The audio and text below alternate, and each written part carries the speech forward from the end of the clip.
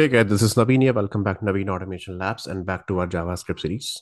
In this video, we are going to talk about that can we overload a function or method overloading is possible in JavaScript or not. In Java, C++, C Sharp, in other compile-based programming languages, we have seen that method overloading concept. But do we have any concept like method overloading in JavaScript? So the answer is no, we cannot overload a method or method overloading concept is not there in JavaScript. So let's see this practically that how exactly if we really want to achieve this particular feature with the method overloading, is it really possible or not? If method overloading is not possible, then how can we write the code for a particular function with different arguments? So let's create a simple file here. And here I'm writing, let's see, method over a loading.js. Okay. Remember, method overloading is absolutely not possible and it's not supported in JavaScript. Why? First of all, because method overloading is always a compile time polymorphism. It will be decided at the compile time that, okay, which method has to be called. For example, let's see if I have created one function here and the function name is, let's see, once again, I'm writing a print function. And then I'm writing another function here. Let's see here, I'm writing that, okay, fine, you give me one variable name here. And then I'm going to try to overload this particular function. Let's see one more time that I'm giving name comma age here. So if you write the code with Java or C Sharp or C++, then I can definitely overload. And then when the moment I call the specific function on the basis of the parameter at the compile time, on the basis of the value that you are passing at the compile time, it will be decided that it will be calling zero parameter or name or age. But in JavaScript, we don't give any data type of the variable. So here it will not be decided that, okay, which method has to be called here. So JavaScript provides complete flexibility that you don't need to give any data type of the specific variable. It will be decided at the runtime here. Okay. So in that case, for example, if I'm writing something here, let's see console.log, and then I'm just printing a message here. Let's see hi. Simple. And here I'm writing console.log hi, whatever the name that you are passing. Okay. And here I'm writing that hi, your name is this, and then I'm putting some space. And now if I call this particular function, which function will be called? First one, second one, and the third one in JavaScript. Let's see, I'm calling the function here. So this is calling part. So see this carefully. In this case, what will happen? It will start calling the third function only. So what will happen? The first function that we have written here, it will be replaced by at the runtime with this function. And then again, it has another copy of the print function. Then this function also will be replaced by the third function. Now the current function will be considered.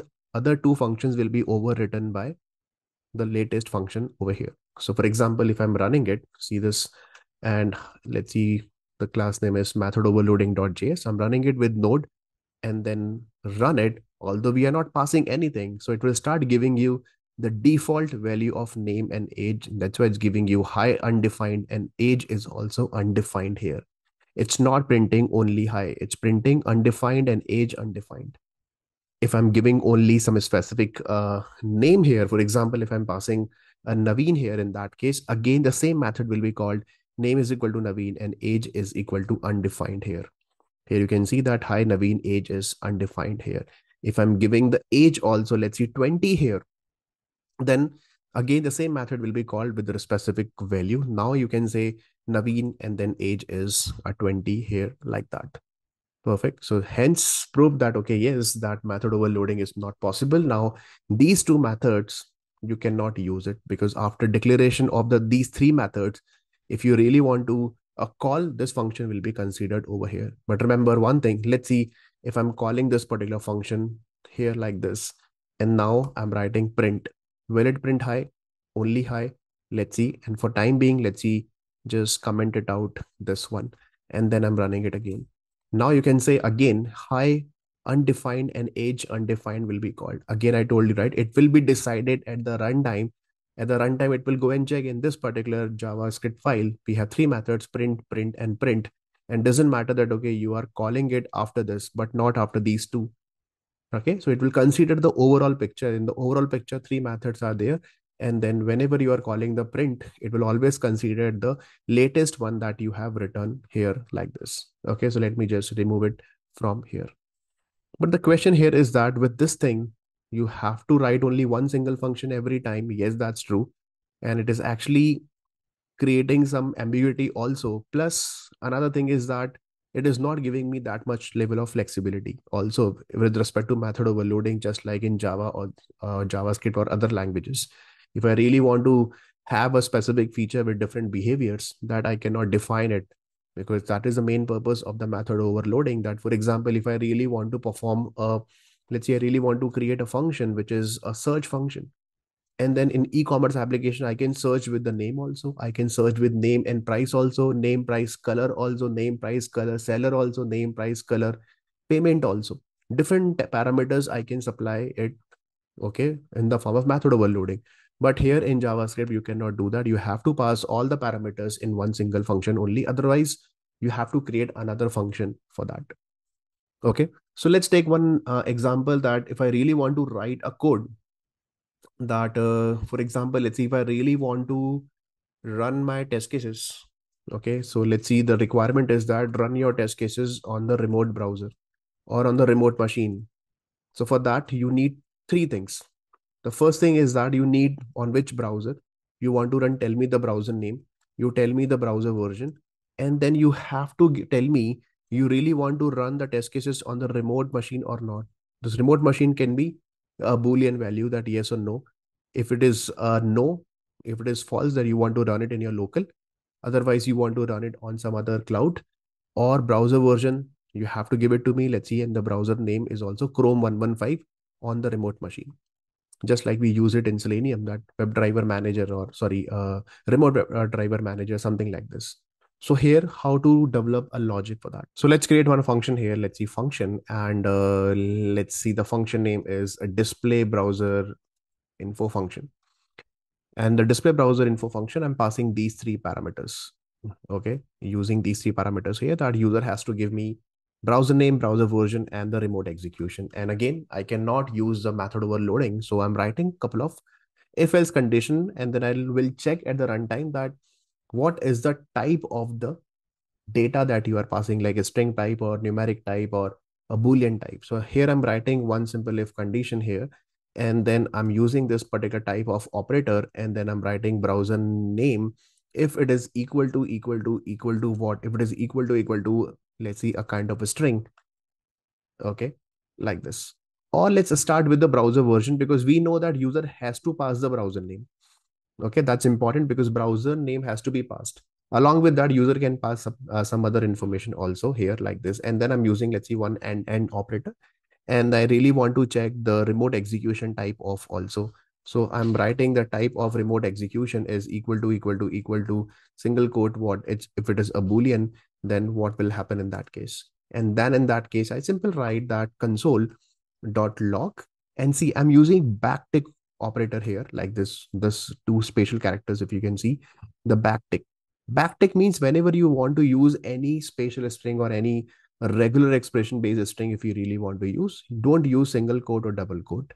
So for example, let's see, I'm writing that your browser that you really want to use, browser dollar, and the browser version, or sorry, browser name, you can supply it here. So see this carefully, I'm writing dollar with curly braces. So this kind of a string I should not write, or I cannot write in single quote or double quote. So we have to write a backtick over here. And then I'm writing one comma. And what is the next information that you really want to print? I'm saying, okay, fine, that you, whatever the version is there. So for version dollar, curly braces. And then here I'm writing that browser version here. Again, put a comma, and tell me that remote execution. So remote execution, I'm writing that remote execution colon, and then again I'm writing dollar and curly braces, that the remote execution is true or false.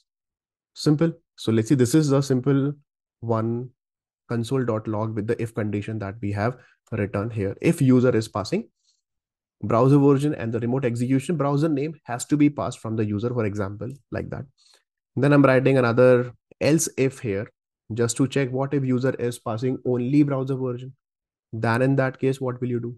Then in that case, let's see if user is passing only browser version, then in that case, again, I'm checking only the browser version. For example, let's see type of browser version. I'll just quickly copy this thing from here. And you can write according to your requirement. This is just a simple use case. I'm using it here. So let's see here, I'm writing the console.log and the browser name is this and the browser version is something like this. I'm not printing remote execution here because user has not given any remote execution information here. And then finally, I'm writing, let's see, one else part.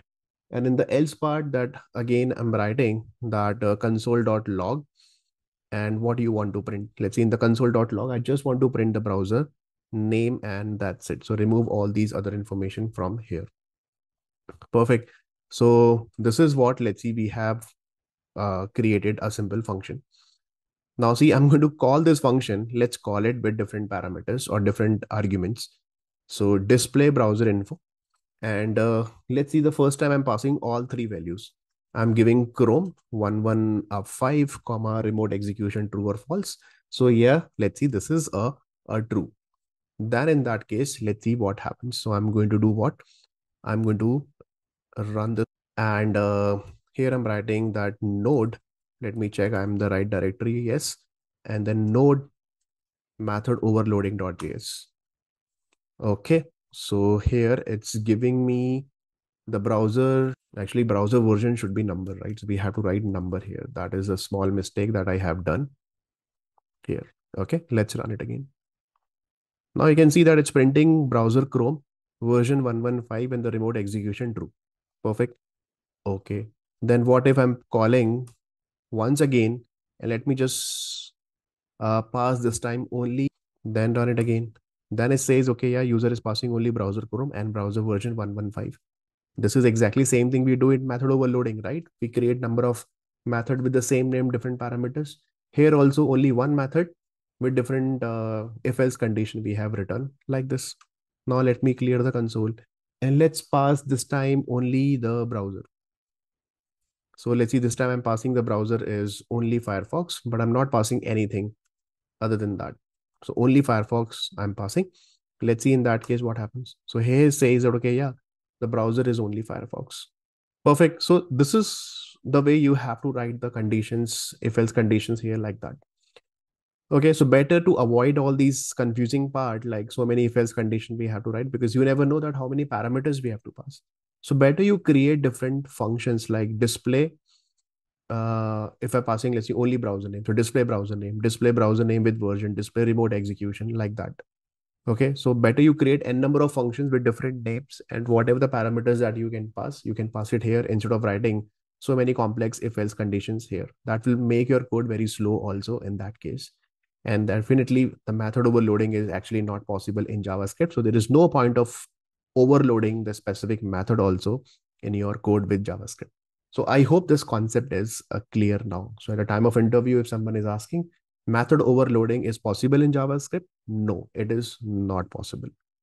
That's all for this video. Thank you so much. I'll see you in the next video. Till then, take care and God bless you all, guys.